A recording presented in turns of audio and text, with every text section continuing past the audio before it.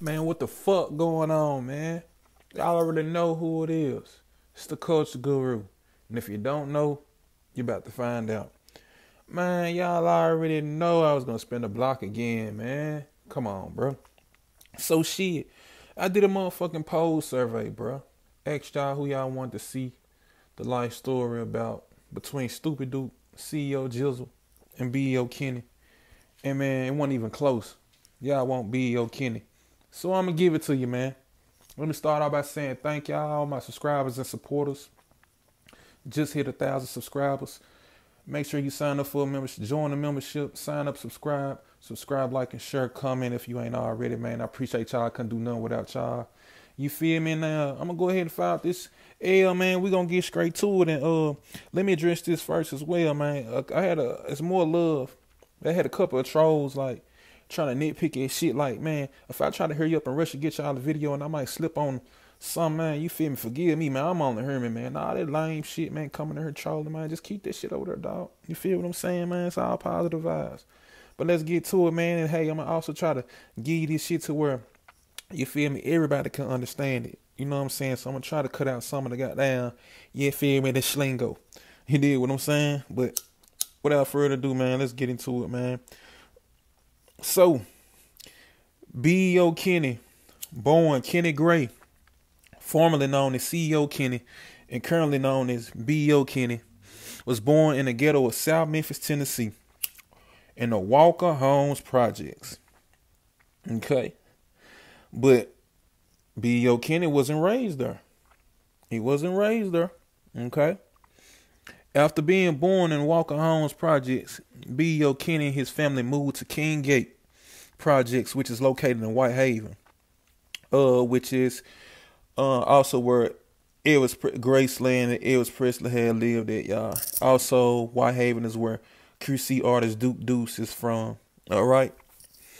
Okay, so BEO Kenny and his family moved to King Gates Projects in Whitehaven, better known as Blackhaven. And King Gates is also the apartments where Big 30, you know, Chopper Gang artist Pooh Shiesty partner is from. You know, had to give an honorable mention. And also where Moneybag Yo cousin and artist Big Homie G runs at. All right. So BEO Kenny and his family moved to King Gates in Blackhaven or Whitehaven.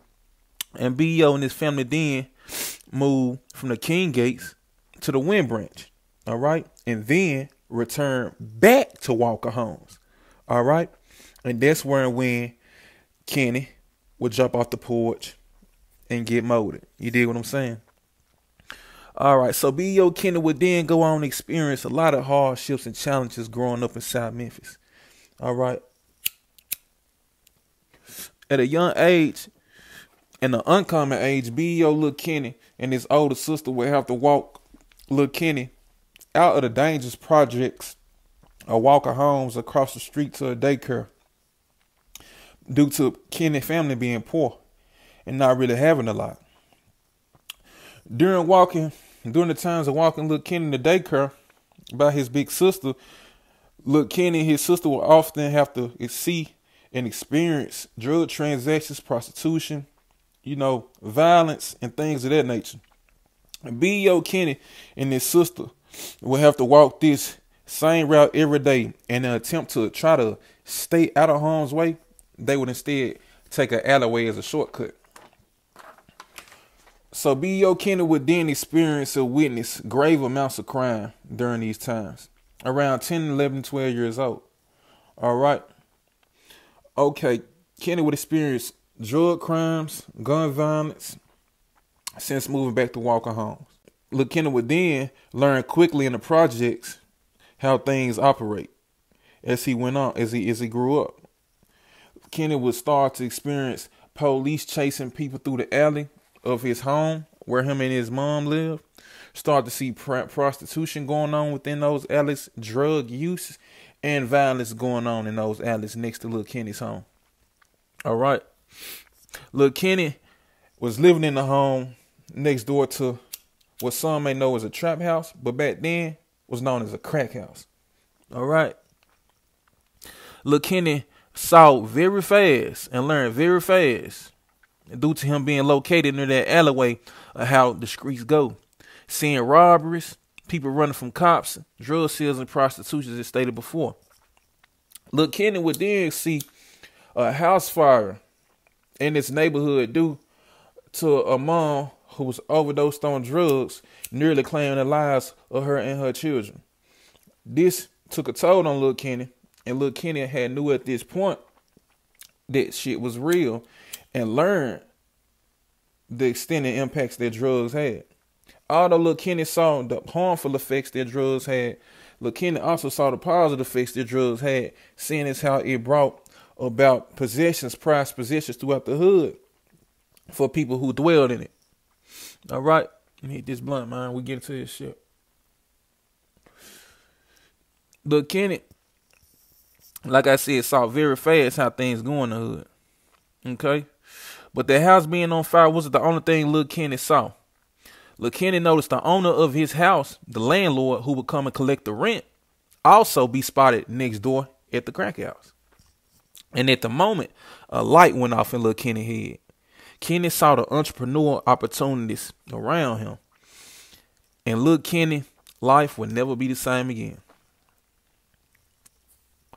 Lil Kenny would then continue to jump out the porch and migrate towards a local street in the infamous neighborhood, on the infamous notorious street by the name of King Road, where he get into a huge bloody neighborhood brawl with childhood friends and locals in the neighborhood.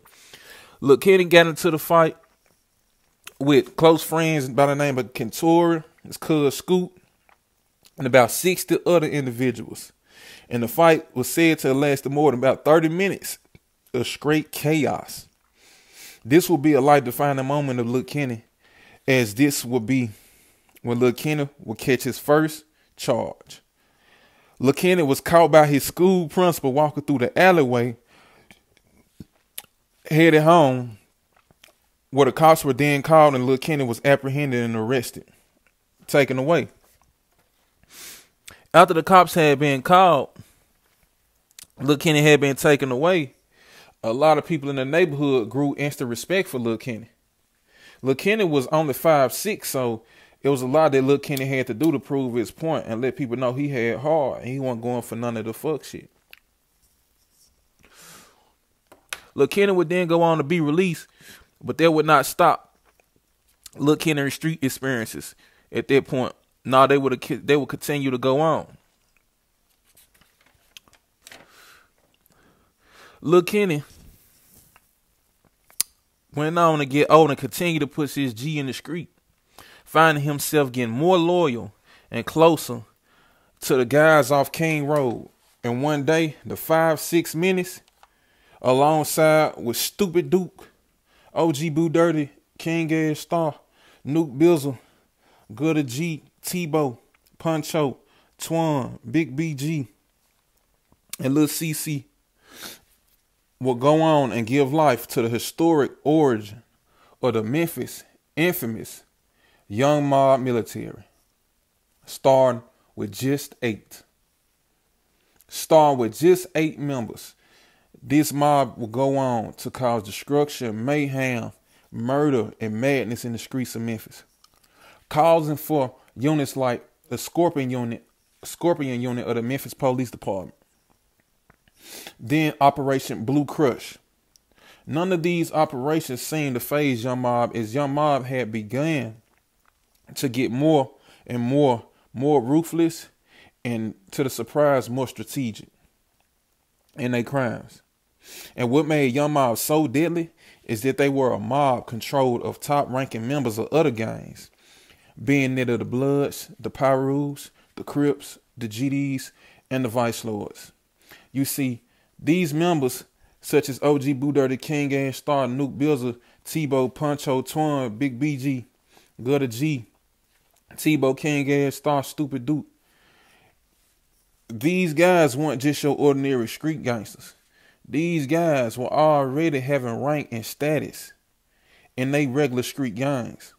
So when they came to form, when the first 8 members came to form Young Mob, they already had rank. which already had them ahead of any other mob and squads in the city. Other mobs and squads such as Beast Mode, AGPs, and things of that nature. Okay?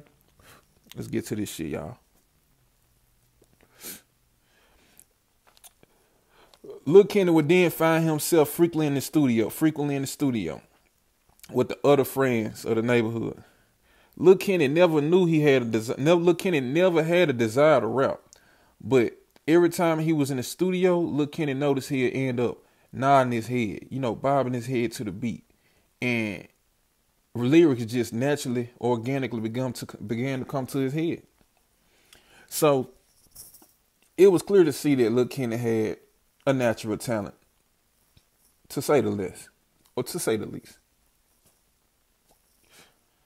Lil Kenny would then make his first appearance on the song of OG Boo Dirty, a Memphis artist and one of the founding 8 members of the Young Mob military. The song was titled OG, and it was written by OG Boo Dirty. Okay? After the song was wrote, a video was then filmed to the song. The song was making waves in the city of Memphis, as Gucci Mane was basically running the rap game alongside Lil Boosie. So the club scene was big. Gucci Mane went on to sign Waka Flocka, Who Kid, and a lot of other artists creating that turnt rap scene in Memphis. And this all influenced Young Mob. But hey, this part 1. Make sure you click on part 2. Like, subscribe, comment, share, and I'm gone.